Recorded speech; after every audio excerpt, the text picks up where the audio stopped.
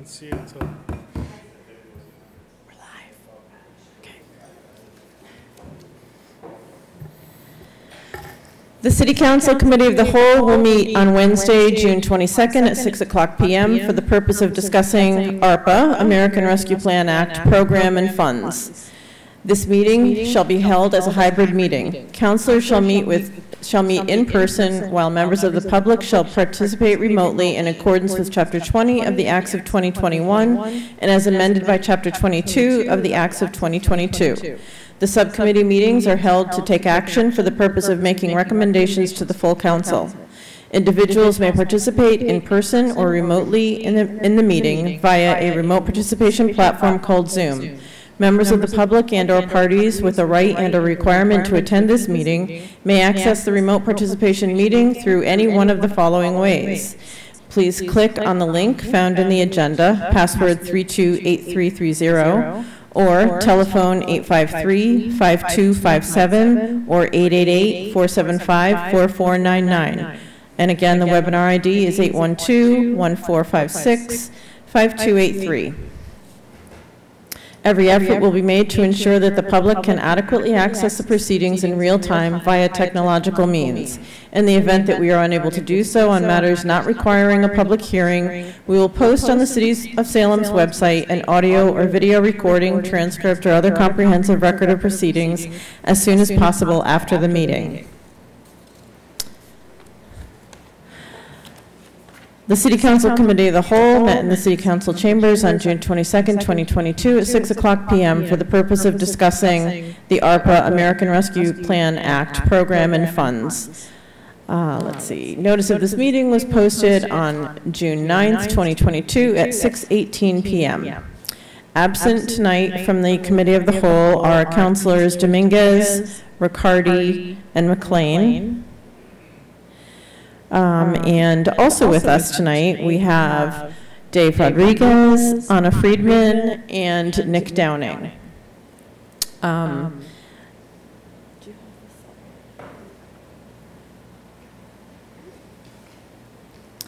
right. Dave, if you want to start, you can do your share screen. Thank you very much.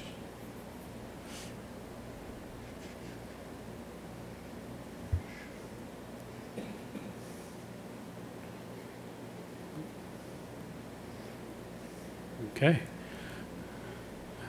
Good evening, Madam President. Good evening, councilors. Thank you for the opportunity to come and discuss some of the work that we've been doing with respect to the American Rescue Plan.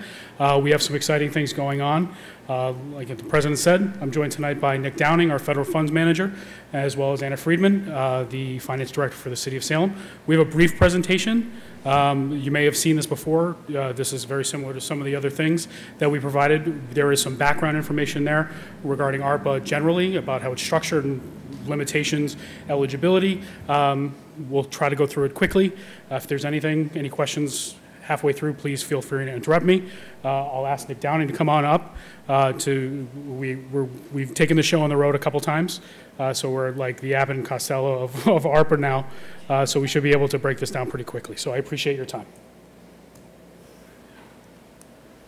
Good evening. Thank you, Madam President. Thank you, councilors. My name is Nick Downing, Federal Funds Manager. Some of you might have known me in my previous role at the city over in traffic and parking. I joined the team in finance last summer.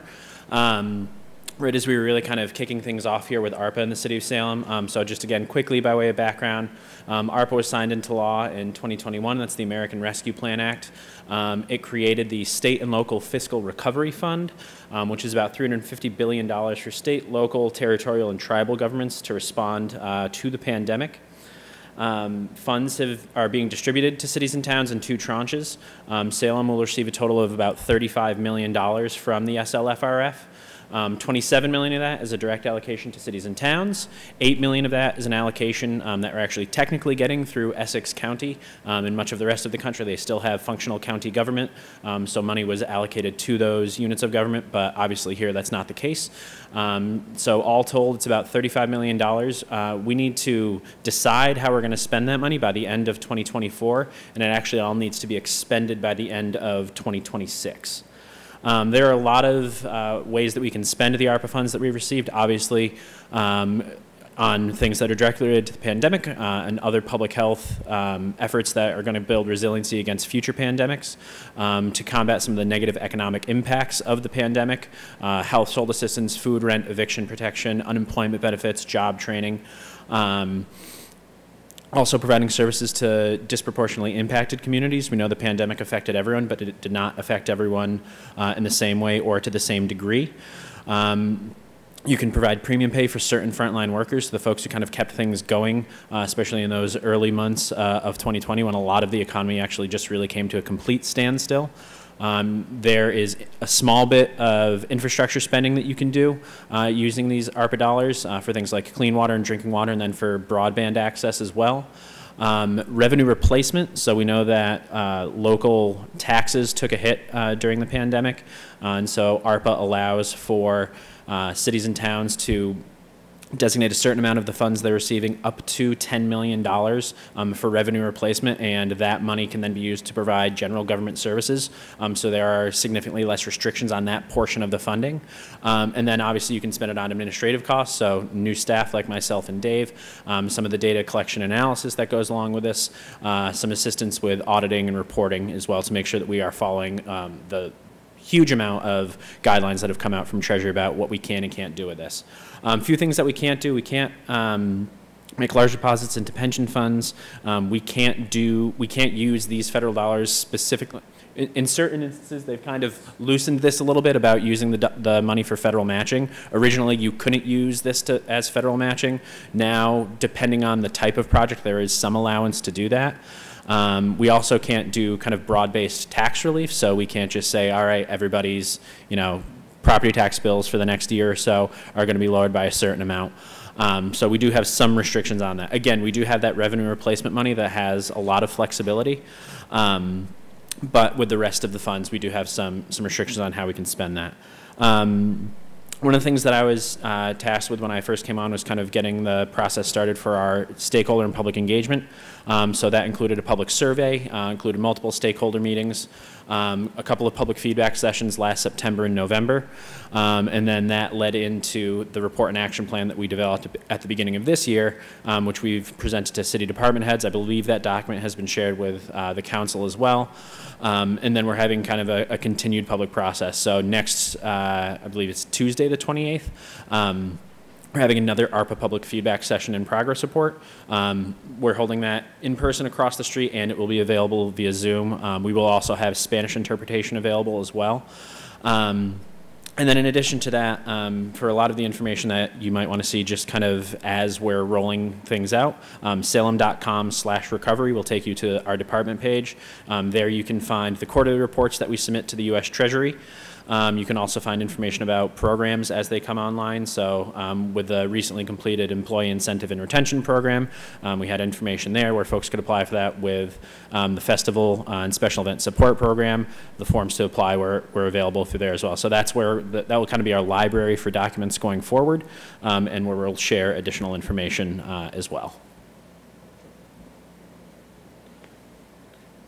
So as part of the stakeholder engagement process that was undertaken by Nick and other staff, the stakeholder group was formed together to formulate a set of principles that would govern how we're going to roll these things out over during the eligibility period. So the group itself decided and worked with Nick to develop the recovery principles that will focus on providing services and assistance to those that were disproportionately impacted by the pandemic. We'll build resiliency for future pandemics and be financially sustainable. We'll enhance or complement state and federal programs and use recovery funds in creative ways to address local challenges, but we'll be flexible and transparent with regular reviews to determine if the needs have changed. That includes our reports submitted to the U.S. Treasury, public forums in June and December, like the one that's going to take place next week, our review and update of our recovery principles document annually, and our recovery website with all our reports and plans to be easily accessible both in English and Spanish. So all our presentations are up on salem.com/recovery, as will this one in the coming days, probably tomorrow. Using those principles, we started to develop a strategy on how to roll things out. So our first kind of pillar that we thought about was we know that COVID's not over, and we know that COVID has evolved over time. So we want to be ready to respond for anything that could happen in the coming months as we continue to evolve through the pandemic response. So our continued vigilance and readiness to respond to the evolving nature of the pandemic. We all saw Omicron. Nobody knew that was coming. It was incredibly virulent, but because of our vaccine rollout, we're able to absorb that in a better way than we were previous variants of the disease. Continued investments into COVID testing as needed, continued resources to get residents vaccinated, resources to strengthen and sustain our public health response, and our public health response investments in infrastructure and critical public buildings. This includes HVAC work, air exchange, et cetera. The second pillar that we're relying on is our elastic and equitable recovery. We want to build on the previous work to support local small businesses during the pandemic, utilizing existing federal funds as well as general funds. The city was able to provide a level of resilience for local small businesses to kind of help them coast through the pandemic. We want to shift that into a recovery effort, making targeted investments towards solving specific economic problems in the community. We want to direct grant support for tourism and hospitality initiatives, including key events and festivals. As you can see in front of you, which will also be online, is a breakdown of the grant recipients that have received funding thus far through the Festivals and Special Event Program that we developed, a grant program to support overall wellness programs in Salem, other targeted investments that will support recovery from the economic impacts from the pandemic and other impacts from the city's response, expanding and strengthening food security and access efforts, especially for disproportionately impacted and lower income populations, and measures to bolster mental health supports and programs, particularly those that are responding to direct and indirect impacts of the pandemic on vulnerable residents. And lastly, the final pillar is making transformational changes for Salem's future. We've all heard that this is a generational amount of money that the city receives. I don't recall ever seeing a grant amount being directed to local areas in this amount. That said, $35 million is a lot of money. $35 million is not a lot of money. We could direct this money towards any one of 10 or 12 different problems and not make a dent. So we want to be strategic, we want to be deliberate and build momentum and get the rock rolling down the mountain a little bit towards things that we're already doing to continue transformational change within the community.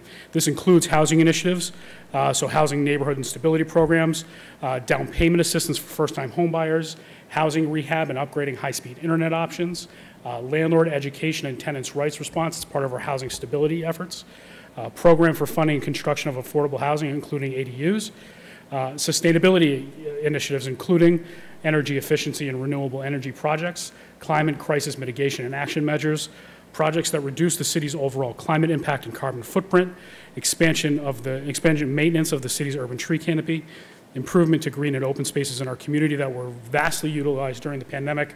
We all saw folks use parks and open spaces in new ways, in enhanced ways, so they can get outside and get social. Mobility initiatives, which Nick can talk about in a little bit, including support for the South Salem Commuter Rail Station project, investments in the city's off-streets paths network, micromobility initiatives and programs, and the Salem Skipper, which has been widely successful. During our phase, so we were kind of treating this as phase one. Now, this is our initial thrust into getting some of this money out the door, utilizing the recovery principles and the strategies that were in place. And we talked a little bit about this in a previous meeting, but this goes into a little bit more detail.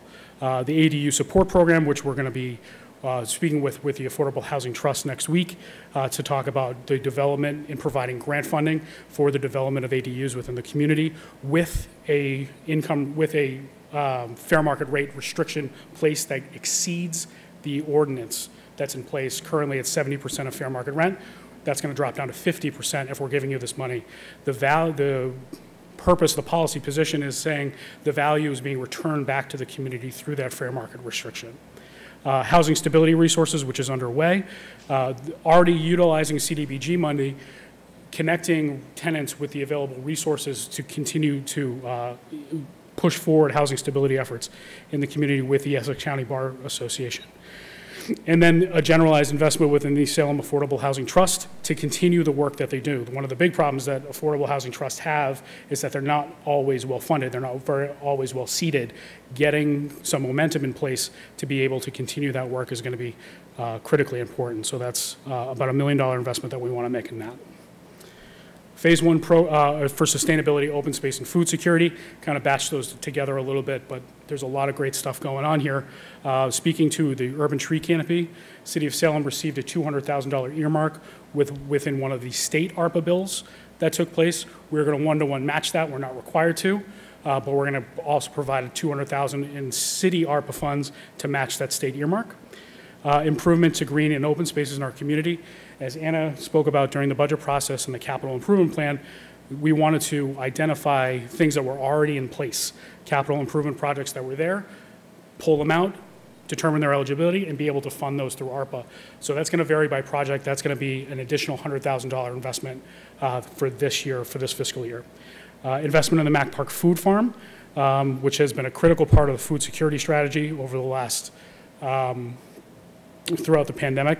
That's $95,000. I put about $100,000 that was there because we do want to provide a little bit of flex in there for contingency.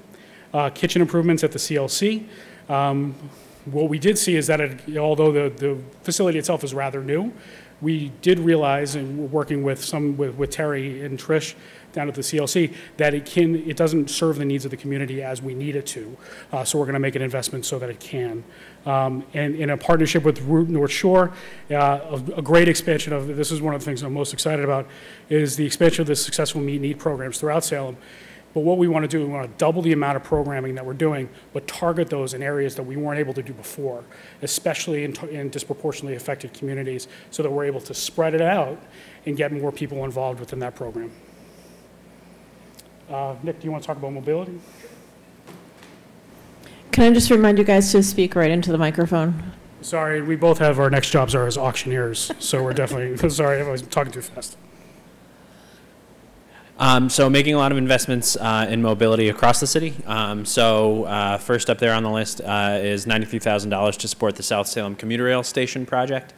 So that funding would match the cost of the conceptual design for the project, which, as we all know, is a really important kind of first step in continuing to move that project forward.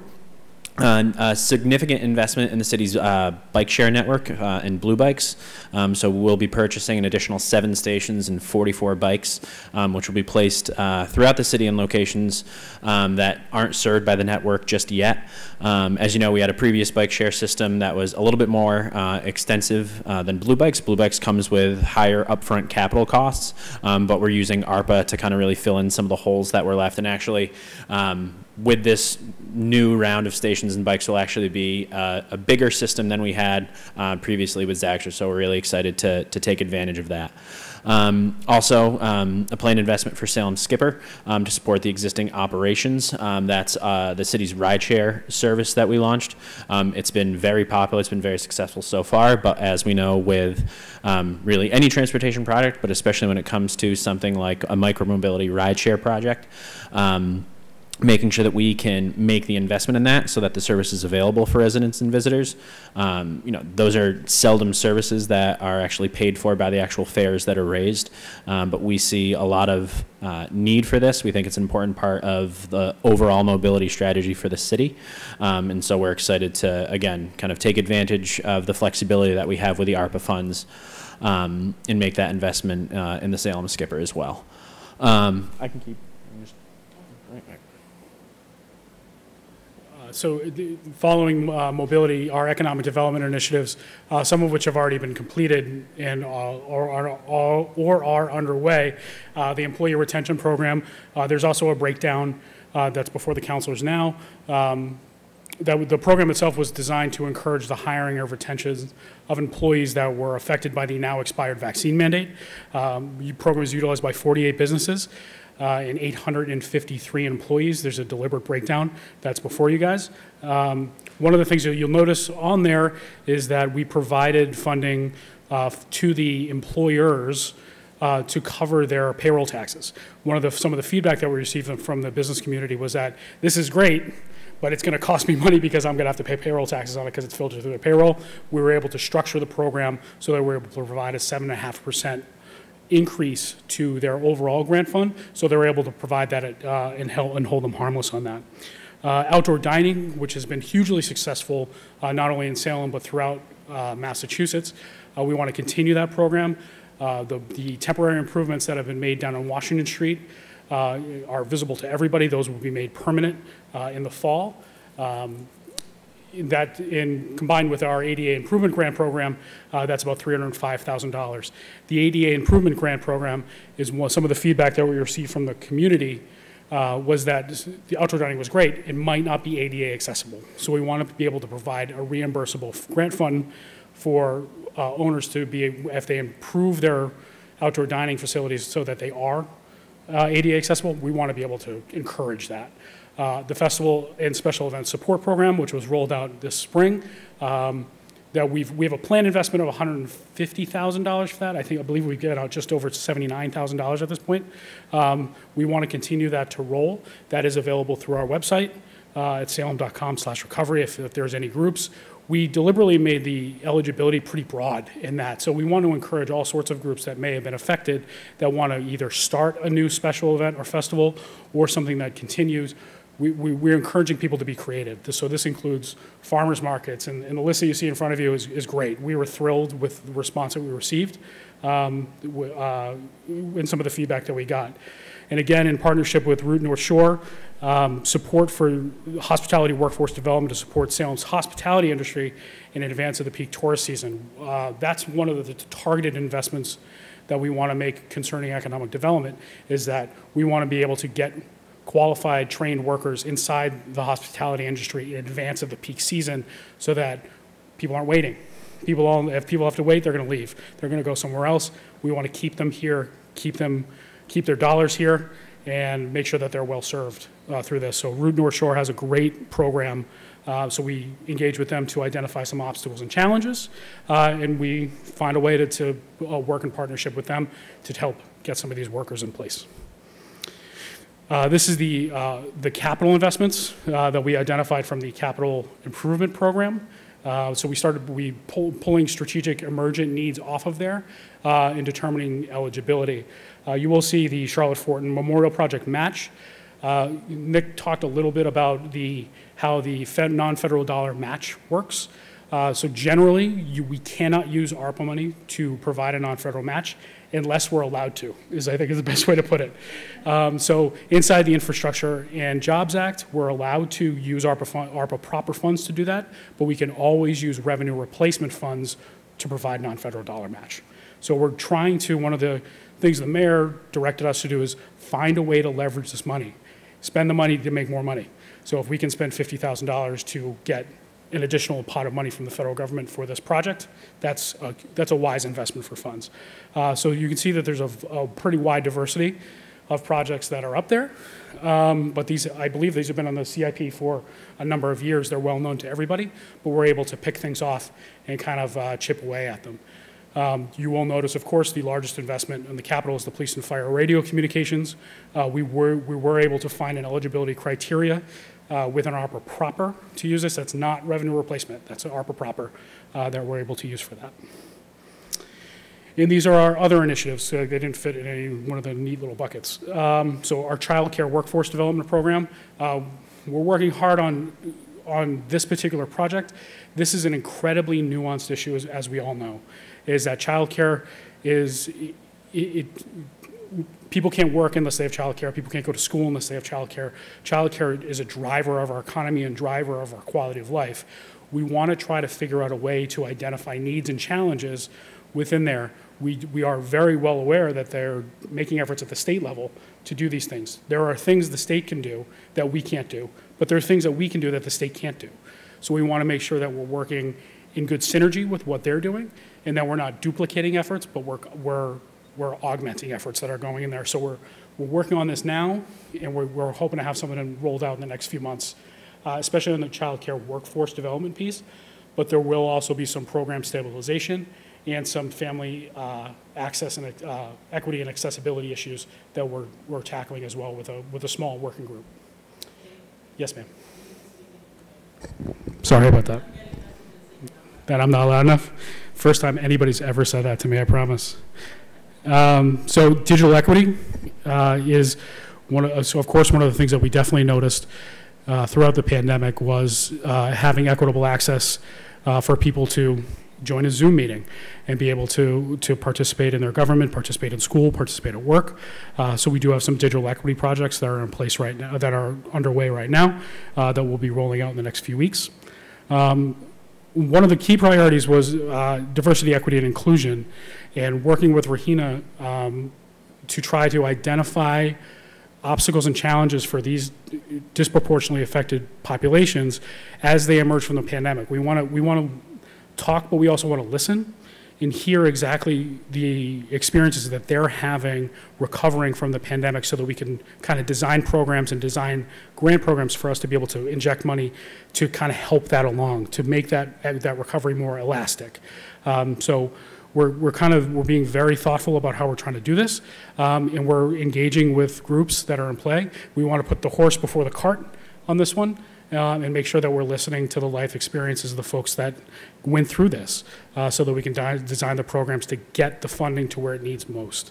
Mental health support is another aspect. It's another one of these incredibly nuanced issues that, again, the state's working on it, we're working on it. We don't want to duplicate those efforts, and there's a million things that we can do, and I think there's a couple things that we absolutely have to do. So we want to focus that, and that's kind of under development. We had a great meeting with the mayor today on child care workforce as well as mental health support, so as we start to evolve what these projects look like. And there are always projects and programs and investments that come up that we are able to, that if they fit within eligibility and they fit within the vision and the strategic goals, we're going to jump on those really quickly and make sure we can get this money out the door. So, and that's all I have. Kill the share. Before we open it up, I do want to say that, for the record, Councilor Dominguez and Councilor McLean have joined us at 6:10. Councilor McLean is remote. So first of all, thank you everyone for this. There's so much information here. I'm not even sure where to start, but this is a huge task, and you guys are making a lot of progress on it, and I appreciate that. I noticed the phase 1, phase 2 and 3. Is it 3 phases, do you think? It's as many phases as we can get in before the eligibility criteria, the eligibility period closes. So what is the time frame definition for phase 1 then? We don't have a hard and fast time frame for phase 1. Okay. We have a set of projects that we're working through, and once we move those, then we'll put them on another batch together, and we'll call that phase 2. We want to try to compartmentalize it a little bit, but not too much, and give ourselves the flexibility to adapt to changing conditions on the ground. Okay. Can you talk a little bit, I know it's early, but can you talk a little bit about what you're thinking about for the child care issue and for the mental health issue? I know it's early. Yeah. So. No, I'm happy to. And so specifically the child, we know we're going to focus on the child care workforce piece first, because we know that the workforce can build capacity. So it's our understanding that for every one child, early ed or child care provider, that's 15 students that can be they can be provided. So if we get 10 teachers, it's 150 kids. So we're going to focus on that. We're examining what the obstacles and barriers are specifically. Is it a pay issue? Is it a training issue? Is it an accreditation issue? Is it one of the things that we do, we engaged with some folks at Salem State. It says, well, how does this work? And they said, well, sometimes the classes are only offered during the day. Say, okay, could we direct a way to have these classes provided? Could we form a cohort and have this class offered at night to provide a little bit more equity? That's kind of how we're thinking immediately for the short term. The split among this issue, and I'm happy to have Anna come up and talk, she's extremely well-versed on the child care issue, is the split between family and home care providers and center-based care. So kind of examining how that works and how that provides. So 1,400 child care providers closed during the pandemic. 70% of those were home-based providers. So that's a lot of providers, and that's oftentimes that 0 to 3 window that it's kind of that's the key gap that we want to focus on. universal pre-K is great, but it's at 0 to 3 that's really hard to kind of nail down sometimes. So that's one of the things we're going to focus on and see if we can get more capacity within the system first, and then attack the barriers towards engaging that capacity for the people that need it most. Can I ask you, Sure. if we are focusing on the child care workforce issue from a Salem point of view, how are we keeping these people in Salem? We're going to make sure that are we not? Yeah, I don't know. So we can structure the program in a way that says, if we're providing you a benefit, you have to work at a Salem-based center. That provides, I don't think there's a way that we can fully restrict it to be, well, we can't build a wall around the city in all policy areas. But if the majority of that benefit is being returned back to the city, that's what we're going to go for. I think there's a sweet spot there. Okay. And before I give it up, mental health, just a... Yeah, so one of the things, and the House and the Senate are in conference now regarding this, and some of the barriers toward that that's some of the things that we can't touch. Insurance providers not providing the same level of coverage for mental health as they do for health. That we can't touch that. Licensing, the insurance issues, we can't really provide that, but we can provide capacity in the system. So one of the things we talked about today is, can we engage with licensed clinical social workers to provide the service for city employees? Could we provide it for the police department, the fire department, the schools, school-based, school-age children? And that's how we're thinking at the local level, but keeping a very close eye on what's going on at the state level so that we can fill gaps or augment what they're doing here at the local level. This is a really tough issue because a lot of the time it's people just can't find what they need. If you need a licensed clinical social worker, or you need a psychiatrist, or you just need a counselor, or you need a grief counselor, or a trauma counselor, there's definitely everybody's going to need something different. So being able to provide that is going to be super challenging, but we're going to take a swing at it. Okay, thank you. Councilor Cowan. Councilor McCarthy had his hand up before me.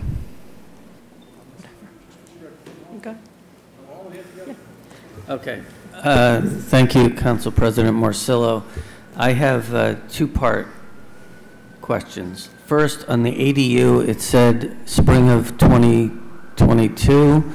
I know you're going to have meetings with the Affordable Housing Trust Fund Board, but when do you anticipate the rollout of that program will be? So the framework of the program exists. The logistics and the kind of the bones of the program exist. One of the things that we identified with legal is who is going to be the holder of the deed restriction. And one of the things that legal, that council came back with us and said that the Affordable Housing Trust is the best person to do that. So we're going to meet with them, discuss the program, and hopefully be able to continue. We'll administer the program, they'll approve the program, so that's one of the things we got to talk through next week. So when do you anticipate it will start? We can flip the switch on that within a matter of a week or two after we receive approval, so it'll be this summer. So an important component of this, of what we're eligible for, is climate sustainability and resiliency. And you made a comment that it's always great to spend to make money.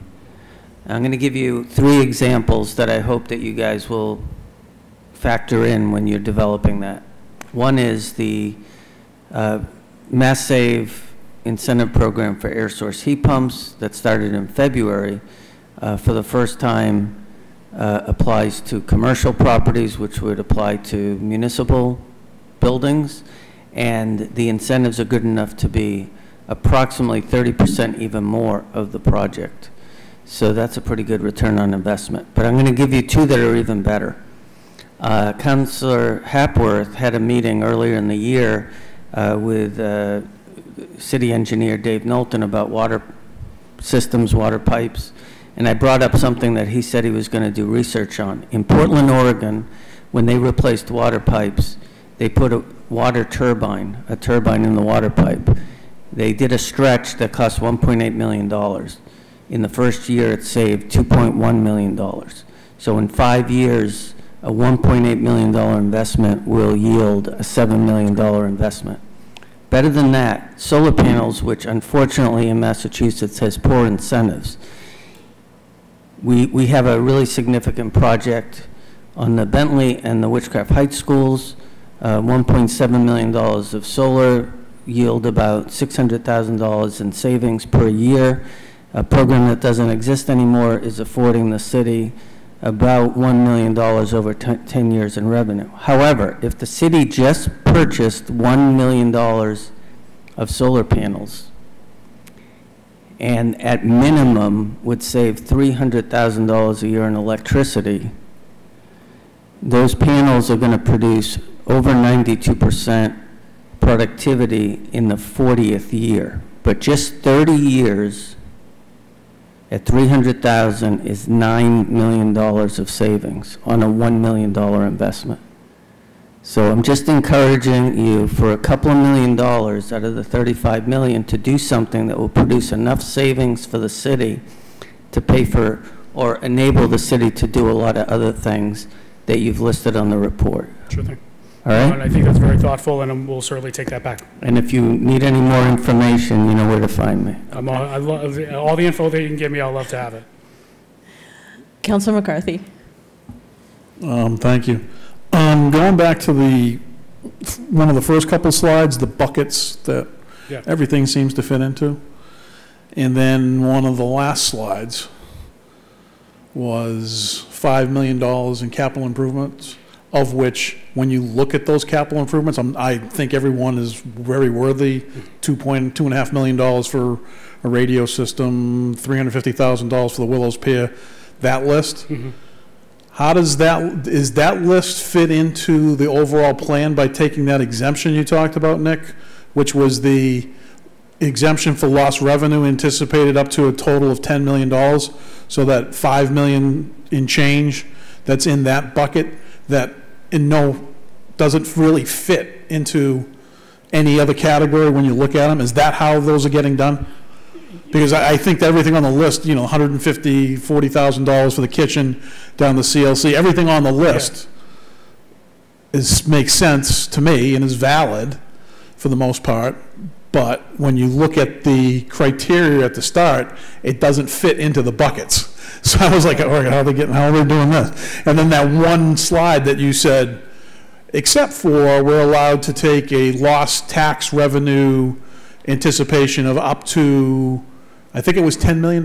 Right. So, and just by way of background, initially for the lost revenue calculation, they made us do an incredibly complex, long, messy equation to figure out exactly what our lost revenue would have been based on all of these various things. Slide rules, abacus. The whole, busted out the TI 883, the whole 9 yards. Nice. Then they came back and they got wise and they said, you know what, that doesn't make any sense. We're just going to do a blanket rule that will allow all municipalities to claim up to $10 million of whatever ARPA allocation they have received as lost revenue. Okay. For some cities and towns, that far exceeds what they're actually getting, so their lives were made significantly easier. For Salem, obviously that's a big portion of the $35 million that we're receiving. It's not all of it, but that's the most flexible money we have because that's the money that we can use for general government services. So anything that we could have used regular municipal revenue to buy or program or anything like that, we can use the lost revenue funds for that. On that capital list, there are some things that do fit within some of the allowable expense categories on ARPA, but to your point, there absolutely are those things that are not a direct fit there. But we can still use that as long as when we report it to the Treasury, we say, we are spending this money from our lost revenue, and then, eventually we will get to a point where we have spent out that $10 million at some point in this program, and we won't have those flexible dollars anymore. But right now, you're absolutely right. A lot of those things are going to come from the lost revenue expense category. Some of them we can fit in to other allowable expense categories because the rules have changed a little bit as the program got finalized. And so some of those allowable expenses, the Treasury kind of expanded their definition of what they meant as opposed to what they initially had put out. Thank you. If I still, yep. And Councilor, just kind of piggyback on what Nick said. So in terms of the three buckets that we had up front, those are strategic principles that we're going for. In terms of eligibility criteria, there's 60+ eligibility criteria that we're able to kind of slot some of those things in. Okay. So a lot of those are going to fit within there. That includes all the improvements to parks, the water sewer work, tourism stuff, The improvements of Pioneer Village, that's an improvement that we're able to fit within an EC. So a lot of that stuff is going to fit within what we call ARPA proper, which is that non-revenue replacement dollars. Okay, that's good. So in phase 2, piggybacking on some of the resiliency issues, as we, as a city, try to move forward with our decreasing our carbon footprint, I'm a big proponent of the cliff effect. I'd rather buy something or invest in something that is good without getting into a situation where all of a sudden we're investing in something that sometimes perpetuates itself down the road, and then, you know, in 2027, okay, how do we pay for this? You know, this is something we hadn't banked on. How are we going to pay for this? So as long as there's some framework, if you set a program initially and then figure out a way as you're setting it up to pay for it at the end, I understand that as well. But I'm a big proponent of cliff effect things, so make expenditures. So when you look at like our school bus fleet, oops, sorry. So you got to talk into this thing. Our school bus fleet and you know, our DPS, our larger vehicles. Obviously, they're huge investments, especially when you're looking to go, you know, hybrid or, you know, totally electric.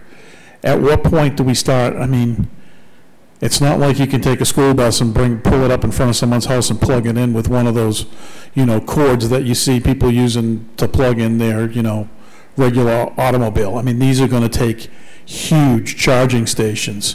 It's going to be a huge investment in order to power up a school bus fleet. At what point do we look at expending some of these funds towards that end? Because once again, those are one-time investments that are going to be, as Councilor alluded to, pay itself out over time. Because if we're looking to reduce our carbon footprint, and one of the largest things are buildings and you know, vehicles, then the vehicles themselves, have a cost. But the charging stations, I mean, I mean, to charge a school bus and to make sure it's charged so it's going to start the next morning, I mean, that is, I mean, I'm kind of joking, but a job I'm doing, I pulled up to the house today and there was basically an extension cord, one of those things plugged into the person's car because they had run it into a cord in the house. I mean, obviously you can't do that for a larger vehicle. So at what point during phase 2 or 3 are we going to start talking about those types of investments? Because as a city, you know, we're committed to lowering our carbon footprint. So it's, you know, I know that technology changes all the time, but just the infrastructure alone just to do that is going to be astronomical. So I'll leave it at that. No, Councilor, you make 2 really great points there, especially in terms of the fiscal cliff aspect of it. We don't, and I can feel Anna looking at me about this right now, is that we are incredibly cognizant about that. This is one-time money, it's non-recurring. We want to make sure that we're using it smartly and that we're not setting ourselves up for fiscal failure in 2 or 3 years down the road. So if there are continuing costs, you know, Nick and I sit down and we kind of figure out a way to map that out so that if it's something that's a key priority and we start with 100% ARPA eligibility and then we phase it out over time, so that it is able to be integrated within the general operating budget or other sources or other grant funding. That's one thing that we're incredibly, so we don't want to shock the budget come the fiscal year where the eligibility period ends. So that's a hugely important point and one thing that we're really focused on. Speaking specifically about charging stations, we don't just focus on ARPA, we also focus on some of the other buckets of money that are out there, and that is a key element of the IIJA, the infrastructure bill, the $1 trillion bill that was put out. And it's important to recognize that when they were structurally making things like ARPA and IIJA, they made new programs, but they also funded existing programs. So they had a lot of the eligibility criteria built in place already. One of the key elements of that is charging stations and building up that charging infrastructure. So I'm happy to take a look at IIJA, see if there's existing funding that might be available off ARPA. Keep ARPA as harmless as we can. We'll keep revenue replacement as harmless as we can and see if we can find another source for that. But it's a hugely important point. Yeah, I agree with that. But if you could leverage some of the ARPA money as a match, then that's exactly right. Helps us in the end. And that allows us, IIJA specifically allows us to use ARPA proper for the match. So that's statutorily allowed right in there. So. Councilor Hapworth. Thank you, Madam President. First, I just want to thank you all for what you did here. I think looking at some of these investments, there's a lot of bang for the buck on a couple of these. I think specifically the housing stability services, I think dollar for dollar, I don't think there's a better value for our dollars than the housing stability services. I think that's something that a lot of people don't realize exists, and it's been super helpful already, and I'm excited to see that investment moving forward. The outdoor dining also, I think, giving our businesses a way to potentially double their capacity, especially in October when tourists are around, I think is a huge win for the city and for our businesses. A larger investment in the employee retention, but I think if you talk to most small business owners, they'll appreciate that sort of thing. The question I have, and I absolutely love blue bikes, but the $363,000 for blue bikes, if you could talk to us a little bit about what that will pay for, and I guess my question there is when I think about why someone is using or not using our bike share program, I don't know it's the availability of the blue bikes. I think it's, like, this is just my own observation, it's the safety of getting from one space to another, where we have some great bike lanes, and we have other bike lanes, other places where you can't safely get through. So just wondering, I guess, what that rationale was, and then if those funds could have potentially been used to expand some of our infrastructure. Sure. So specifically on blue bikes, that investment, to Councilor McCarthy's point, covers a few things. So it's for the capital costs for the bikes in the stations, but it's also to phase in the operating costs for the system as well. So I believe that what we landed on initially is that the cost to operate these new stations in the first year is going to be split 75-25, 75% coming from ARPA, 25% coming from the traffic and parking budget. In year 2, it'll be 50-50. Then in year 3, it'll be 25-75. So we had that conversation with Dave Kaczarski to make sure that we were all on the same page with how he was going to build up his departmental budget year over year. So we're avoiding that kind of budget shock. In terms of kind of then how we're actually getting people to use it, one of the items that we are funding on that capital list is additional planning for off-street paths and for bike infrastructure as well. So again, that's money that is going to be traffic and parking and engineering working together to get some of those things from our bike master plan designed, so that we can then, once we have those designs, then we can go out and figure out how we fund them as well. I agree entirely. We have a lot of great bike infrastructure. There's a few little kind of, I think, missing pieces to get to a point where we really have a network that people will feel comfortable using. Part of what we wanted to do with this Blue Bikes expansion was to make sure that, in addition to actually building out the infrastructure for folks, is that we're also then having bikes where we didn't have them before. So when we transitioned from Zagster to Blue Bikes, we'd had a smaller overall system. This is really going to let us fill in some of the holes and the gaps that were created when we did that, and then expand the system out a little bit further as well. So just to be clear, this money could be used for infrastructure. It wouldn't be precluded from. So this money specific for blue bikes is just for blue bikes. Yeah. ARPA in general. ARPA in general could be, yes. Okay. It would need to, we would again try and figure out if there are state or federal programs that we can kind of match it with as well. But generally speaking, we could find a way to, if the decision was made to use ARPA for that, we could pursue bike infrastructure through ARPA, yes. Okay, thank you. Councilor Merkel. Thank you, President Marcello, and thank you. A lot of great stuff here, and it's going to be really helpful, and I appreciate it. I had 2 quick questions.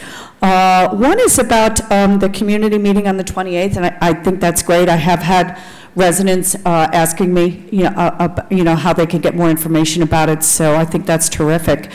You had said you'll have Spanish interpretation, and I just had a quick question. Is that for in-person attendance, or is that Zoom, or both? So the interpreter will be in person, and it will make sure that they are. It's new for me. I haven't run a meeting this way, but we'll find a way to make sure that the interpretation is visible and available through the Zoom portion of the meeting as well. And then that's a meeting that we'll be recording, and then once it's recorded, we'll get it up on salem.com/recovery. Okay, great, thank you. And another one is, how does an organization, let's say, a service for our youth or something in Salem, how do they go about requesting the funds? What is the process there? So that's an excellent question, and we're still working out the exact framework of how an external organization could request funds. Yeah. We do have an internal system that's set up for city departments and staff to do that. One of the things that we're extremely cognizant of, and we want to be very thoughtful about how we do this, is because it is a finite amount of money and an infinite amount of asks might come. So we want to make sure that we're doing so fairly and that we're engaging ways in a targeted way. If there is a specific organization, I'd love to speak with them, just so I can help learn a little bit more about how that organization has been affected by the pandemic and how we can assist, how we might be able to assist in the recovery based upon the eligibility criteria included within ARPA. So there are going to be some things that we can do, there's some things we can't do, but I want to listen and learn a little bit more about what that organization or that individual's experience has been throughout the recovery and how any obstacles or barriers that they're facing that we might be able to help out with. So it's kind of, I took the long way around on that question. So we don't have it set up yet because we want to be as fair as we can and not have it be, I've described it as the Hunger Games, but we don't want to have it be like that. We want to be as thoughtful and targeted as we can. Okay, thank you. So the best way is to reach out to you both. Just reach out. Yeah, we're happy to do it. And if it fits, so one of the things that we encountered is that we knew that we had to target, food security was a huge issue that we wanted to target. And there are known players in the community that have had great success, and we engage with them in kind of a partnership to say, all right, this is what we're looking to do. How can we work together to do that? And we're going to continue to do that as we start to explore childcare or mental health or our DEI initiatives. We're going to start working kind of in that same model. It's been pretty successful so far. So we want to kind of we want to keep that train rolling in that direction. Yes, it has been, and your targets have been spot on, and it's been great. Thank you. Thank you. Councilor McLean, hold on just a minute. Okay, you can go. Thank you, Madam President. I have a few clarifying questions and then some comments I'd like to make. My first clarifying question is about the blue bikes, and I would just like to ask who actually owns the bikes and the stations? Is it owned by us? Is it owned by the blue bike company? So the city of Salem will, once we purchase stations and bikes, the city of Salem owns them. So that's the model that's been used for the blue bike system previously when it was known as Hubway. The cities and towns that participate actually own the bikes, they own the stations. What that has allowed for in the past is when there was a change in who was actually the operator of the system, the cities and towns didn't need to go out and buy all new bikes and stations. A different contract was negotiated with a new operator. The new operator came on and they handled a lot of the rebranding of the system and changing what the bikes and stations looked like. But the cities and towns that participated then own the system. That's the model that Blue Bikes has used, and it's been successful so far. I mean, they were one of really the only bike share systems in the region that managed to survive the pandemic. Zagster and others didn't make it, and so we thought it was a model that had it made a lot of sense for us. It is more expensive than what we had previously, but the fact of the matter is if we want bike share in the city and we want some control over where those bikes and stations are going to be, this is the model that we need to use going forward. Okay, so my second question is relative to the Salem Skipper.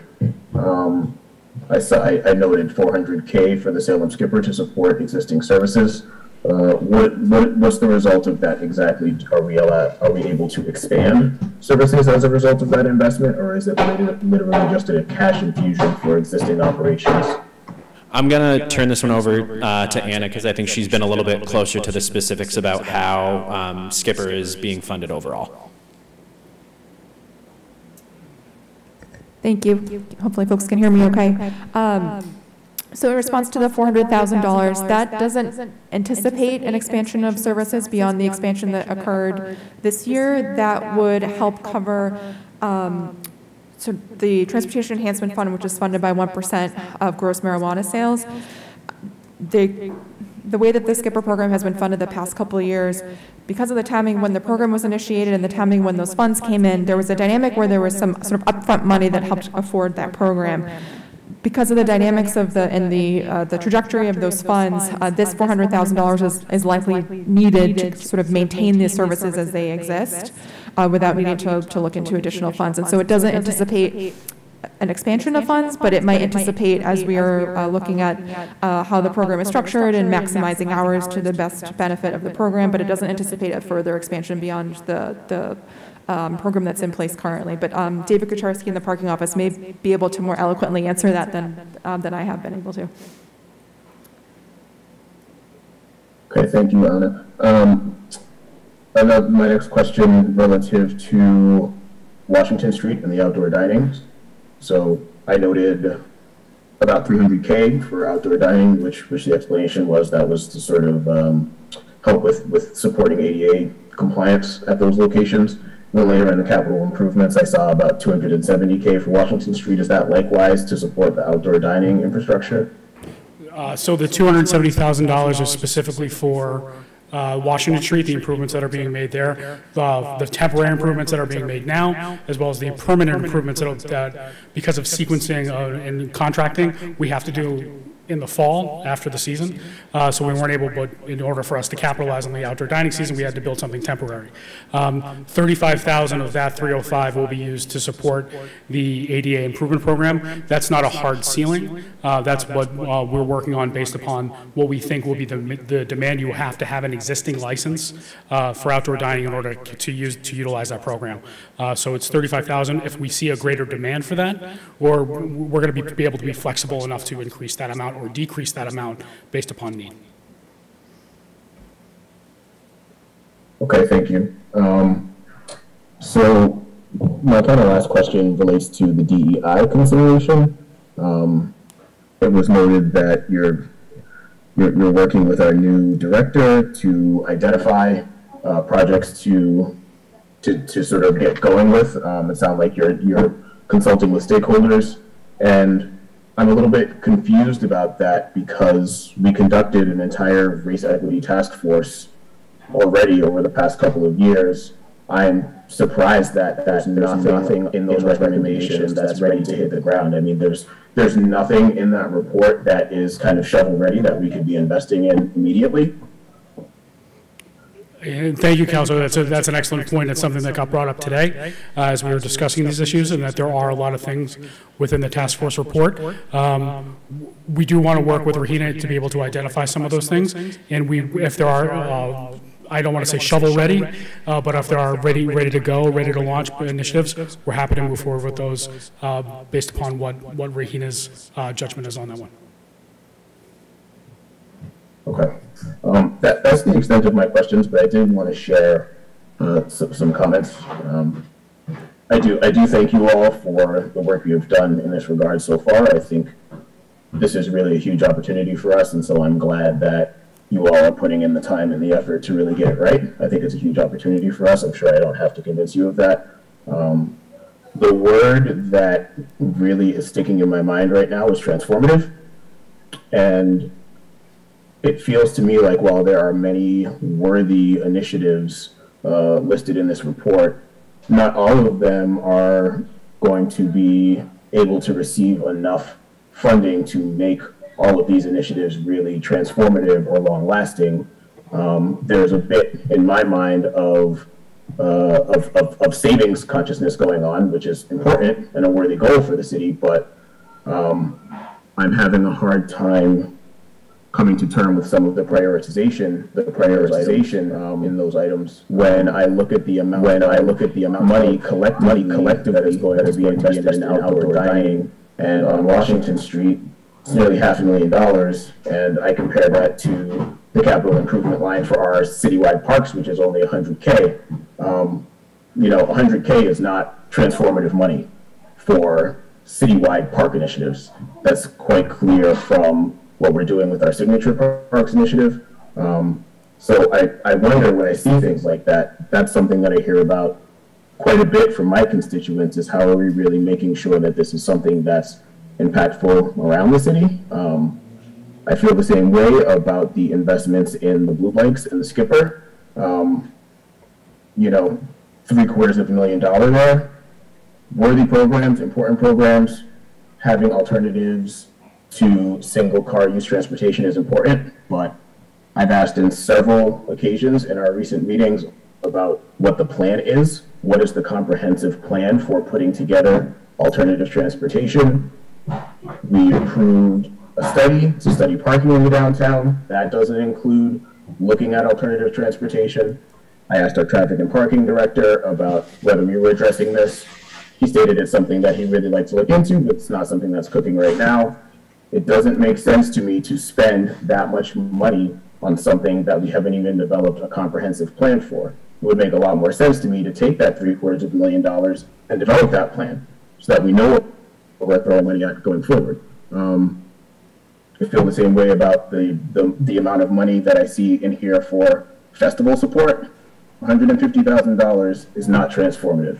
And particularly for the arts community that we have here in Salem, who suffered so greatly during COVID, that is not nearly enough money being reinvested. And I don't work directly in arts production, but I do work at an art museum. I'm very familiar with production schedules. Announcing a grant series 2 months before the project needs to be executed is not the time scale that arts production works on. I would really like to see more investment and more careful thinking in these areas in phase 2. And I would absolutely love to see some investment in the workforce development piece of what we're doing relative to our offshore wind marshaling yard that we're working on for the city. In my mind, that is the most transformative opportunity that we have coming down the pipe. We absolutely need to be preparing, putting training programs in place so that people who live in Salem can be made ready to work these jobs, and we're not just inviting people from outside the region. I want to make sure that our working class in the city is supported. I think I raised this when we had our first meeting about this. There's nothing in this report about it, unless it was something that was stated before I joined the meeting, which I apologize for being late, but we need to be getting on top of that. I want to see that in phase 2, and I want to see a significant investment in that. I want to see a much more significant in our housing trust fund. Priorities. I want to see us really dial into priorities. It feels a little small ball.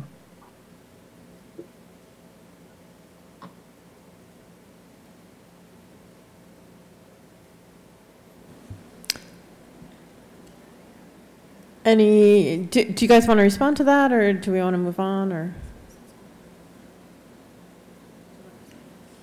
Yeah, so I apologize. I was just getting some information. So specifically to the $100,000 investment in parks and open space, that $100,000 is just what's coming out of ARPA. That's not what the city is going to spend entirely on that. So that's just for the FY23 part of the CIP. In Councilor McLean, those are points extremely well taken.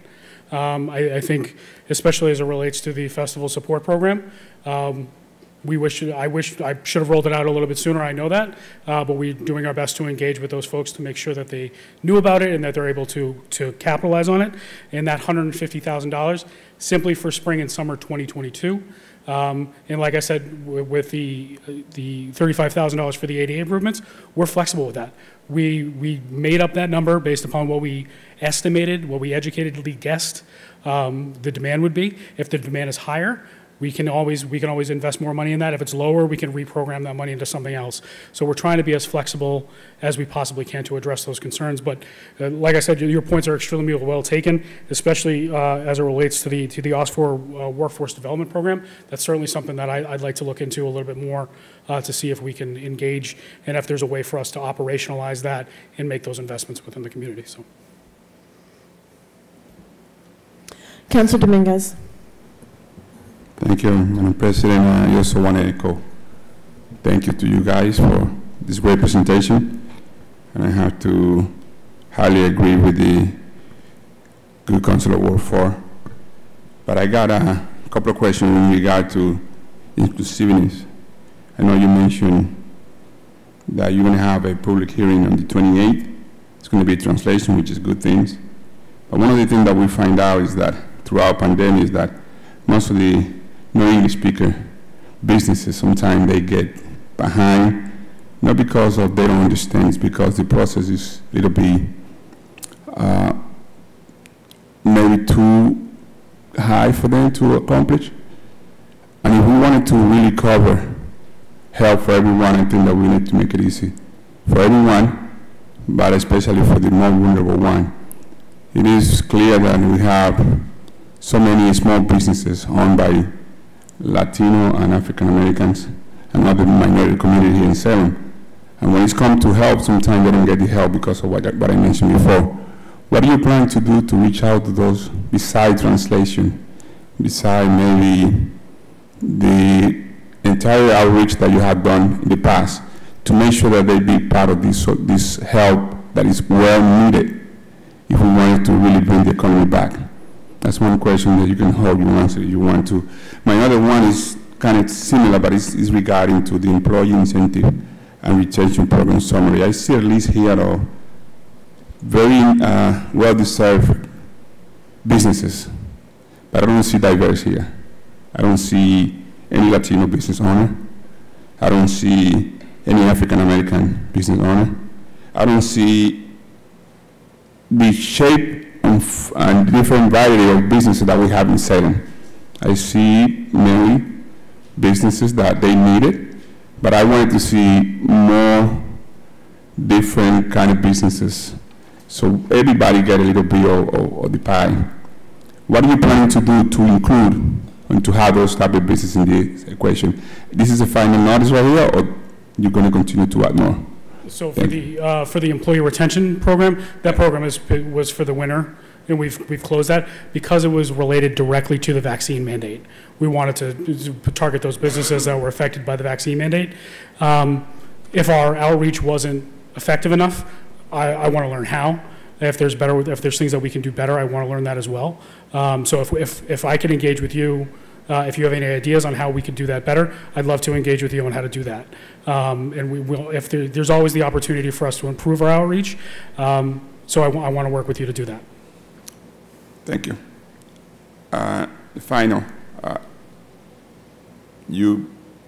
know you respond to Councilor McLean in regard to the $100,000 that you have.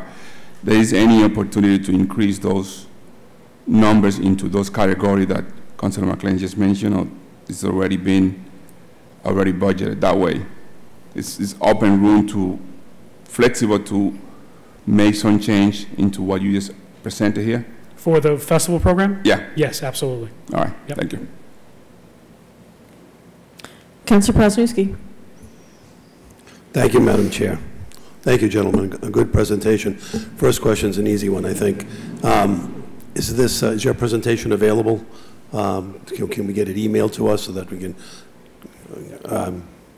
be available for us? Because it was short, succinct, and it was to the point. And I like the fact that you folks put in a lot of effort into reaching out to Salem and Salem people and businesses and breaking up the pie the way that you did.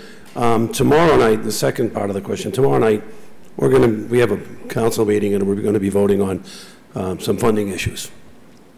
And I'm just not sure exactly which ones are going to be subsidized by ARPA or which ones are going to be on the shoulders of the taxpayers. I'll just, for instance, as I saw during the presentation, $620,000 is for the relocation of the Pioneer Village project. There's also in the council meeting tomorrow night, I think we're going to be voting on whether to allocate $100,000 to the water system and another $200,000 for the sewage system. So is that an extra $300,000 that's on top of this $620,000, which means now we're talking about nearly $1 million project? Or is this $620,000 part of this water and sewer part? It'd be nice if we knew which money was coming from where, so how it's going to impact our taxpayers. Thank you. Thank you, Councilor, for that question. The FY23 budget book for the capital plan on page 279 in tab 7, it has the capital plan by funding source in there, and so that lists out all the projects that are ARPA and all the projects that are by the other sources. The specific project that you did mention, the $620,000 is only ARPA, and the other items would be in addition to that $620,000 portion of that project. Okay, so the relocation project is nearly $1 million now. I believe so. I haven't pulled it out here to add it up for you, but I can do that. Okay. I can do that momentarily. Okay. No, thank you. I just didn't know where the money was coming from, and that's my bad for not looking at the minor minutia in the budget. Thank you. I believe that page can help for what we didn't do, which maybe we could think about doing, is by project that have multiple funding sources, showing them in a different way so you don't have to scroll through multiple pages to try to do that math. Okay, thank you. And just if I could add in one point, spoke a little bit about the infrastructure bill and some of the other funding sources. Well, one of the critical funding sources is going to be the Forward Act. That's currently before the legislature. That includes $45 million for the Salem offshore wind project, as well as some money for the Willows Pier and a lot of other things. So that's one thing that we're keeping such a close eye on. So that's one element that we're also doing, but that's also utilizing state ARPA funds. So we want to make sure that all these funds and all this money works together, and then we're not duplicating efforts throughout their process. Councilor McCarthy. I just want to follow up by saying thank you. And while I was sitting here during a brief moment, I did type in salem.com/recovery, and you guys are spot on. I mean, I didn't even read it. I just kind of flipped through it real quick to see what was in there. If you could add this presentation to that with some of the other bar graphs that you've got in there and some of the other discussions.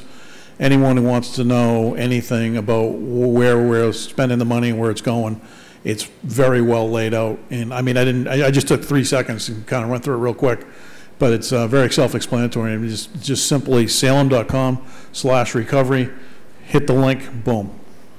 I did it myself, and you ask anybody in this room, I'm a dinosaur when it comes to technology, and I just hit it, and I just looked at it real quick. It was bar graphs.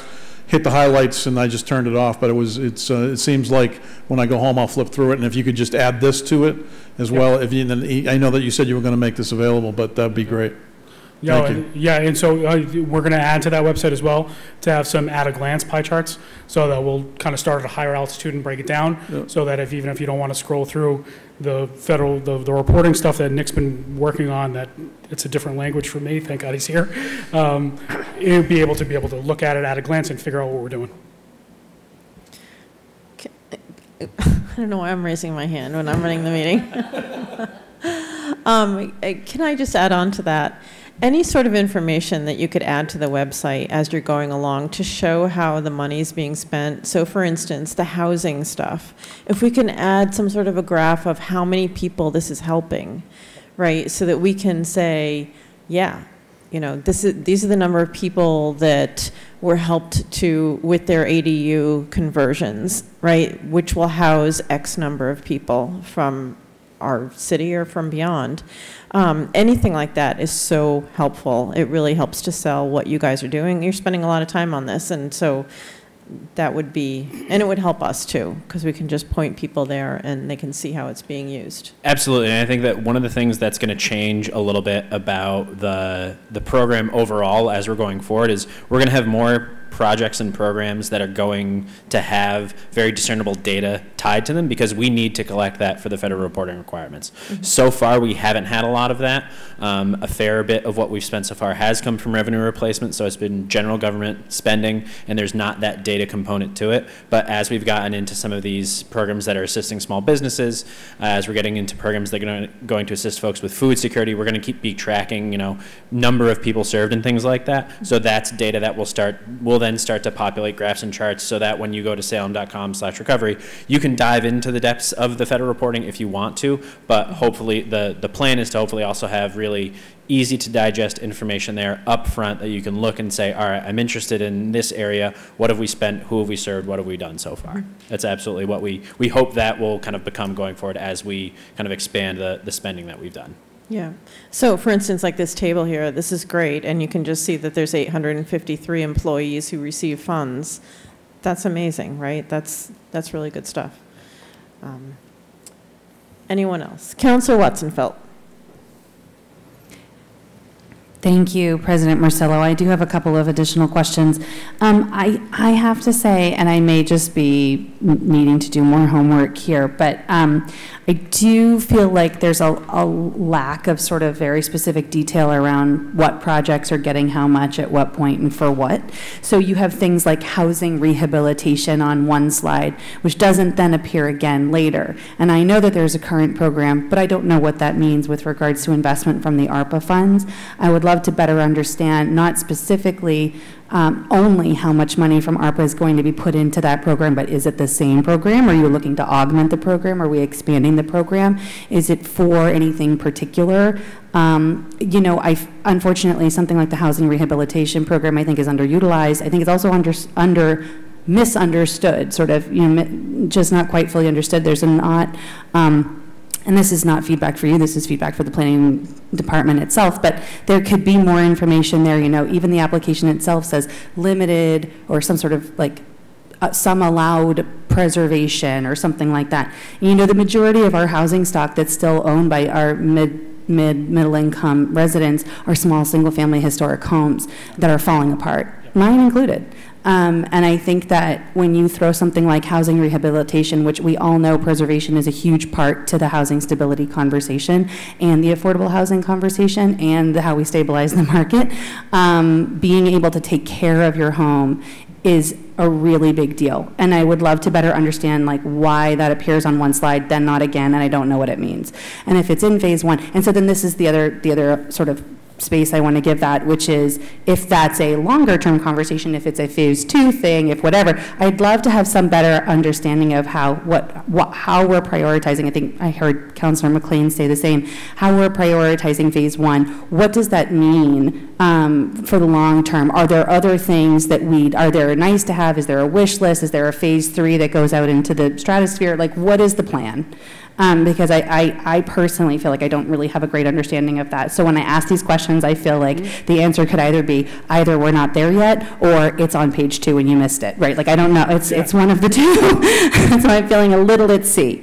Speaking of feeling a little at sea, my second question is with regards to climate resiliency for our coastline. So I'm wondering why there's no programming around building up our beaches, why there's no programming in here, funds dedicated to seawall infrastructure or pumping from, you know, center areas of our city back out into the harbor, which of course is only going to help us for another 25 years anyways. But where is our rising sea level resiliency with regards to fundamental infrastructure that protects our cities, and most particularly our really vulnerable neighborhoods like Willows and the Point? So is there, again, is the answer that's phase 2, or is the answer that's on page 2 and you missed it? So speaking to specifically to the housing rehab part of it, I believe that appears as part of one of the strategic goals that we want to look into as it goes through. The home program specifically is carved out within the final rule as if it fits the eligibility. This is one of those elements that it says if the eligibility for one program exists, it works for this program as well. So that the home program is one of those, and that they said, okay, if we're not going to make up eligibility, if it fits for home, it fits for us. Go. We're not there yet, and I think is the best answer. And those are, like you said, those are complicated programs that are often misunderstood, and that they're going to have to, we're going to have to undertake a lot of development in order to do that, and get that to where it needs to be so that the money can be utilized within the eligibility period. A lot of the stuff that you see within that quote-unquote phase 1, this is easy, not easy stuff, this is low-hanging fruit. This is stuff we were able to charge ahead with right away, and we're able to start getting the money out the door. One of the things that we talk about a lot is how to strategically use the money, so within the eligibility period, but also as it exists within the political climate. And so one of the things that we're very cognizant of is that there might be political upheaval that happens in Washington, and that you may have heard that there might have been an effort to claw back some of the ARPA funds because cities and towns weren't spending it fast enough. That thankfully didn't get traction, and we received our second tranche. One of the things that we're going to be and we were talking about this today, is that there could be an element of, you know, we're going to offset other federal funds because you got this amount of ARPA if there's a political change, and so we're very cognizant of that. So we want to try to balance off that sort of reality, get things done, but also be ready to use the money for things that we need to down the road, namely our response efforts for COVID if things change. If things go to hell and we have to stop and re-augment and reprogram all this money towards our response, we're prepared to do that. So we want to be able to build momentum in certain programs, be flexible enough to be able to adjust to changing conditions, and and also be able to get some of the things done that we all want to get done. Speaking specifically to the climate piece of things, climate is a priority within ARPA, and it's a priority for our strategies. One of the ways that Nick and I talk a lot about eligibility criteria like big old nerds, but one of the things that I don't think would be eligible would be things like seawalls. It would have to be an element of climate resiliency as it relates to existing water and sewer work. So if things fit, and this is another one of those priorities, so one of the eligibility criteria is if it fits within the drinking water state revolving fund or the clean water state revolving fund, it's eligible for ARPA funding. However, they'll prioritize programs that have a climate element to those programs. So like you said, a pumping station, Ocean Ave pumping station's in there. That's what it's a slam dunk for us. We're able to do that. But a seawall or beachhead or other of those, or living shorelines or any of those sort of element, those would be a tougher sell under ARPA. It has to have some sort of other drinking or clean water SRF eligible project associated with it through that infrastructure. And Nick touched upon this earlier. The infrastructure part is pretty narrow, but we're getting very creative on how we're going to kind of widen that a little bit to talk about. So like Councilor Happer talked about some of the bike stuff. We're going to expand that to be able to include that. So there's going to be climate elements to some of the infrastructure projects, but it might not be always the things that we want to do in terms of what you're talking about in the shoreline enhancements. So just to respond, let's go back to the housing rehab program for a second. So it sounds to me like, though it appears on a slide, it's still rather aspirational. There's no shape, format, structure to that. Not yet, not yet. And if there's things evolve, that might be something that we're gonna go headlong into. But these are the phase one stuff is, like I said, some of the stuff that we're prepared to start running into pretty quickly. So I would offer that housing rehab programs, though not as maybe not feeling as urgent as the workforce childcare, is a similar kind of thing, right? We are losing residents. They're selling because they can't afford to maintain their homes. And they're selling and they're getting flipped, and there goes the domino, right? And so I think that we're losing residents, we are losing housing stock, and I feel the personal sort of pressure of that. So I would consider it a similar kind of approach, just with how you prioritize. So then the next question I have, my third question, is just about the mental health, which I know we sort of started to talk about. But I think I heard you say earlier, and I'm hoping I'm wrong, that the investment so far would be predominantly around programs supporting city employees. It's one aspect of it. That was mostly just me freestyling or kind of brainstorming. Riffing. But that's one thing that we could do as part of that. No decisions have been made, and we want to kind of analyze it in a holistic way. And we're not married to any proposals yet. We're still in formation now. Okay, yeah, because it did appear on a slide with like no details, no phasing, no status update, nothing. Yeah, that was just to let the councilors know, as well as the public. It is on our radar screen, and we could go any one of a million different directions in that, and we want to make sure that it's targeted. We don't want to it would be easy for us to just throw money at a problem and walk away. We don't want to do that. We want to make targeted, meaningful investments. And so that's one of the things we're content to kind of slow down, take it apart, engage with stakeholders, and find a good solution for everybody. I think that whatever programming gets funded through this, like you said, it needs to be able to be sustained over time, for sure. But I also think it really, really needs to have a wide public focus, whether it's a community resource center, program, or it's helping whatever the school system's about to launch for the mental health of our kids.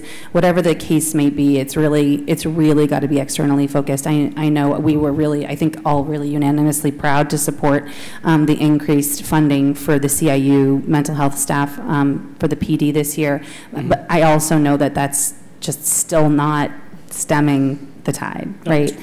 It's one piece of that puzzle, and we want to make the whole picture. So it's a very thoughtful comment, and I appreciate it. And I think that with the community health going to be expanding down, hopefully the Lafayette Street location coming in the next few years, there are a lot of opportunities for access, but we need the people, so we need to invest. We need to invest in the programming. Yep. That's all I had. Thanks. Okay. Can we go back to the Ocean Ave stormwater drain, the pump station? Sure thing. That's my ward. Is that the full cost? Is that the $370,000? How much is that covering? I know. It's not the full, it's not, No. I wish it was. What does it cover? That might be the design, that might be the design work for it. Like the final design? Because I know that there was a preliminary design. I'm hoping it's close to being done. Yeah, we're looking it up right now. Okay. Councilor Watson-Felt. Thank you, President Mazzarella. While Anna's looking that up, I would love to understand kind of in a visual way, not only what the work is that's being done that people can access, which really shows off the good work that we hope, this money is going to do, but also just that long-term phasing of where projects are falling and just being really transparent, like even if it's a wish list, even if it's like a, we don't know, but we care about this thing, that would be really helpful. I think, the one slide you had that has a sort of blurb description and then a status of where in ideation, where in reimagining, where in whatever, like I think that's really imperative to help understand what the plans are for this long term. This is a lot of money, and I think that, to Councilor McLean's point, and to yours as well, sir, it is both transformational and nowhere near enough, right? So just whatever level of transparency you can bring to that planning process, I think is really key. Thanks. Do you have easy ways for the public to put in their ideas for, I was just thinking like the mental health thing where you're still trying to wrap your arms around what we could do as a community. Is there a place on the website where they can easily say, this would help me or this would help people that I know? Certainly, right on salem.com/recovery, right at the bottom, both of our email addresses. No such thing as a crazy idea. We love everything that we hear, and we'll be able to intake that stuff pretty quickly, and we respond to all that stuff almost immediately. Is there anything more direct than that? I mean, I think it needs a call out. I think maybe to Councilor Watson-Felt's point, where you have things that you're still kind of trying to figure out how you're going to do it. Maybe you have that on a separate page with, a link that says, send us email if you have ideas, or, and then exactly what they're trying to send you info on this particular topic. I don't know, just make it a little easier than, well, our email's on the bottom there. So like more categorically specific. So just, all right, if you have an idea as to what the city should be doing on mental health support, send it in. That'll be some form will come into us. Okay. All right. Yep. It should be easy. Okay. Any more info on that pump station?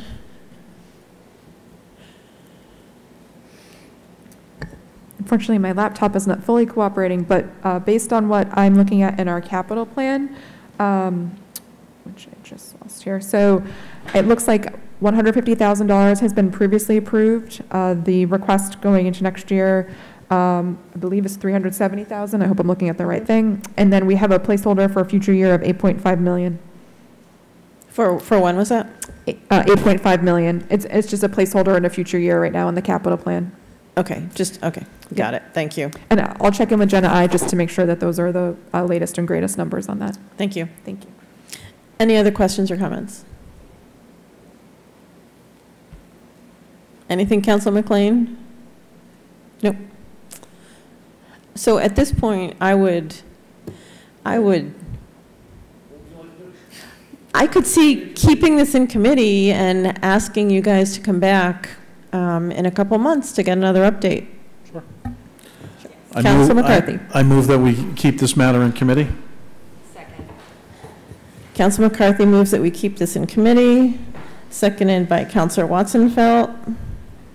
And we're going to do a roll call vote. Councilor Cohen. Yep.